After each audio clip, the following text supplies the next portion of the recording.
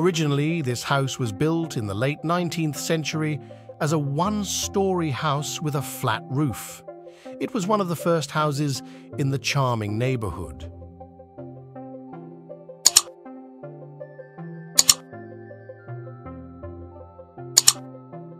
In the 1930s, the house underwent an extension and architectural redesign, gaining a second floor with a tiled roof, a gallery balcony, and exterior stairs. Unfortunately, over time, the house fell into disrepair.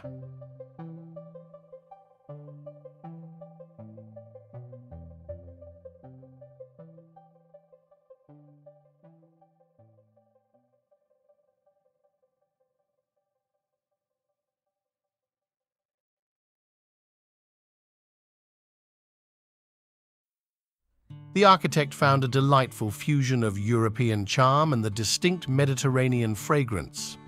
Also uncovered magnificent lofty ceilings, traditional wooden doors and windows from Europe, intricate iron balustrades, and a stunning Mediterranean balcony with a touch of Parisian elegance.